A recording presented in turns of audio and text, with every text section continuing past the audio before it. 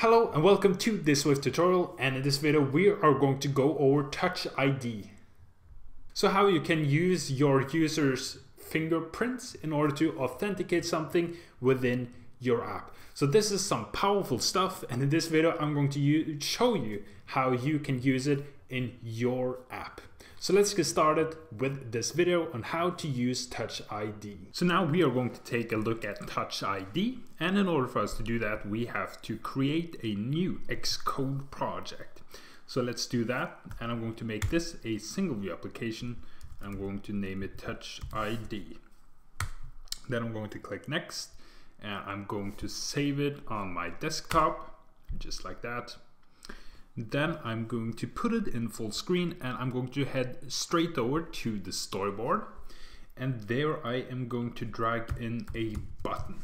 So this is the button that we are going to press in order for, so this button is going to activate the TouchID authentication. So when I click on that one, I'm going to be asked to authenticate with my fingerprint or touch or whatever you want to call it.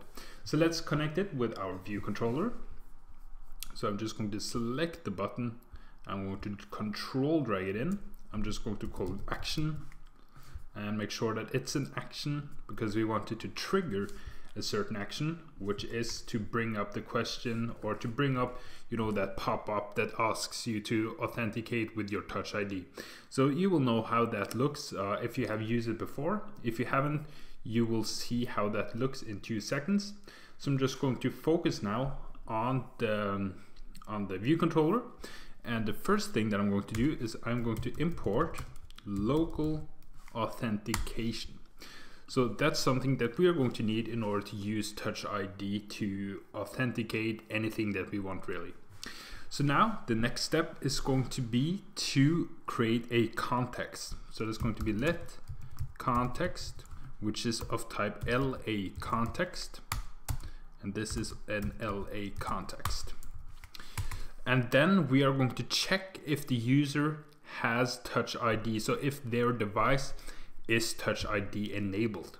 And we do that with a simple if statement. So we simply say if context, if context dot can evaluate policy, and we just say dot device authentication with biometrics, which means which is a fancy word for TouchID, and then error, I'm just going to say nil, because that's not something that we're going to use right now. And if we are within this if statement, that means that the device is TouchID enabled.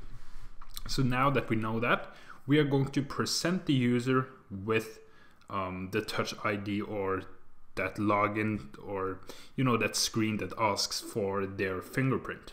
So that we are going to do by simply saying context dot evaluate policy, and I believe it's this one, and the policy is LA policy dot device, just the same, authentication with biometric. Localized reason is the message that's going to display when you ask for a TouchID. So I can simply say we need your TouchID. Reply, I am going to leave that at nil, just like that. Or actually I am going to need it, so that was my mistake. Let's click here, because this one is going to tell us if it was successful or not, and that's a good thing to know. So I'm going to say was successful, and I'm going to call this error. And then in here, which means the user has now laid their finger upon and have registered their fingerprint. And then we can say if was successful, if that is equal to true, then we know that the fingerprint was authenticated, so it was the real fingerprint, it was a success. So we can then say print was a success. And if it wasn't, which means it was a wrong fingerprint, we can simply say print not logged in, just like that. So now we are going to try it by launching our app. So now I have launched my app, and as you can see, you aren't able to see it. I tried it in the simulator, but that didn't work, so I had to launch it on my phone. And I now click the button, and you will just have to take my word for it, but it also stands here.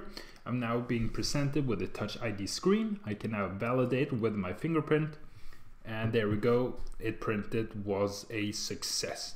So this is how you implement the Touch ID. It's really not more complicated than this. It's all about first checking if the device is Touch ID compatible. If it is, then presenting the user with the Touch ID authentication. And if it succeeds, you do something, maybe do a segue. If it doesn't succeed, then you just show the user an error message. So it's really not harder than that. And hopefully you enjoyed this quick little video on Touch ID. If you did, make sure that you click the subscribe button so that you stay tuned for future videos. And thank you for watching.